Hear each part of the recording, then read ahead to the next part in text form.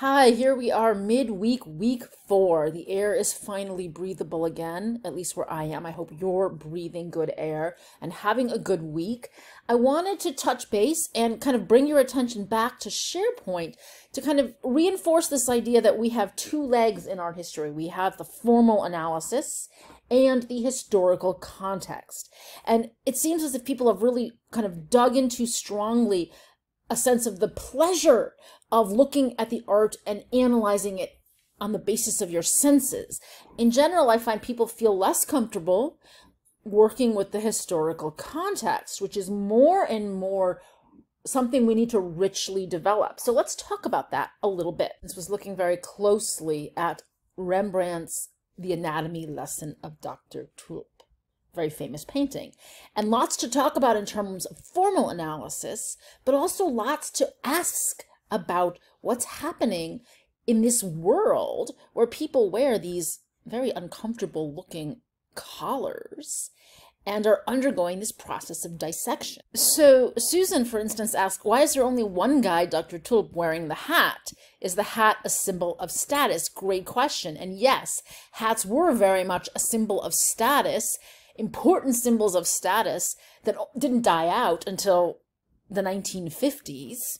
And then so Ronnie's realizing that once you start asking those questions about their clothing, their status, their identities in a social world, you start to wonder about what's happening with their medical profession. Wonder what scientific breakthroughs may have been going on when this painting was done. That's a very big deal, because this class is covering from the 1600s to the 20th century and the flourishing of medicine, the growth of medicine in ever more precise and accurate knowledge is going to be a huge question in the way life changes. In fact, in the new module, the upcoming module that was just opened, you will start to be looking at the beginnings of the Industrial Revolution. But we're not there yet. Right now, you're very focused on France from the 17th century to the early 18th century, this pivotal moment. And you're looking here in the first module kind of at the relationship of art for the political elite. And then in the second module, you will actually be coming in contact with ideas about science and the Enlightenment, which grow out of this culture of 18th century France. So in today's discussion about this style we call Rococo, I'm definitely asking you to think about the style, right? The way it looks. And I started out by talking about how it looks and how I find it cloying. I just think that's way too many swirly, fancy, ribbony things. But the joke here, of course, is that actually, whether I like it or not doesn't matter in art history, because we are trying to reconstruct the period I, meaning the viewer of that time period, such as Madame Pompadour herself. What did she see, think, and feel when she looked at herself rendered in this style? Why did she want her favorite artist to paint her this way? Boucher is clearly meeting the desires of the patron, Madame de Pompadour, as all artists did at the time. So this idea of the period I is very important because it asks us, why did these people who looked at this art in this time period, who made this art, why did they find this to be valuable, this look for art? It's very different than how art will look in other times and places. So what I'm asking you to do in this is really to kind of imagine your way into the viewer of the time. And to do that by drawing in things that you learned about in the videos and the readings. So in this module, you've been provided with what I hope are a rich array of materials to get you thinking about the time period, right?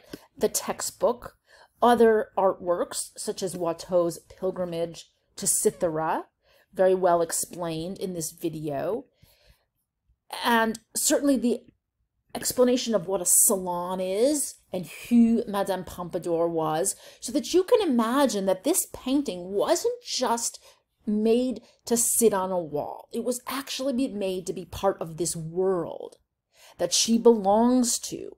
And by this world, we mean the physical world of the salon environment, but also the social world of her nobles and royals, the aristocrats, who are her social colleagues, her social milieu, that's a French word for environment, her social world, as well as the kind of broader idea of being a person of the 18th century. Because what you want to understand in this class is that different periods lead to different mindsets and different people in different periods. The mindset of Madame Pompadour, who's living out this dream world of luxury and intellectual and cultural achievement, that's different than what it would have been for her maid, who cleans her dresses or her shoes or makes her fire in the fireplace. And it's different than what it will be for people living much later.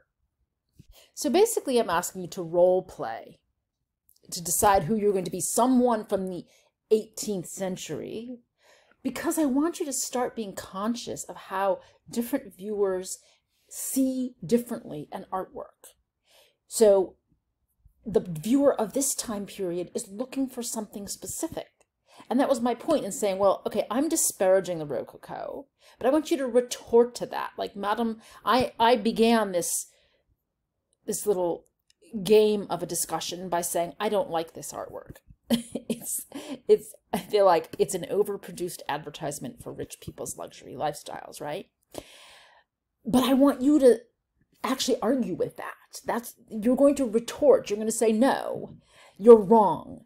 And you're going to say that not from the perspective of you as an individual, but you as a person who inhabits that time. So you can put to words how someone at that time would have found this valuable, meaningful, enchanting, how they would have enjoyed it.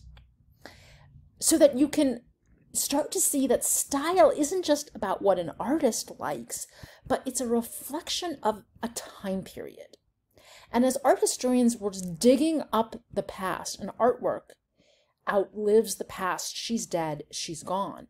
The artwork still lives. And we're using it the way an archaeologist digs up a lost city to reconstruct the life, the culture of that city. It's exactly what you're practicing doing here. And you want to get more and more specific about who is looking at the artwork at what time period, and what is it about their time period that makes all of these artistic elements important to them.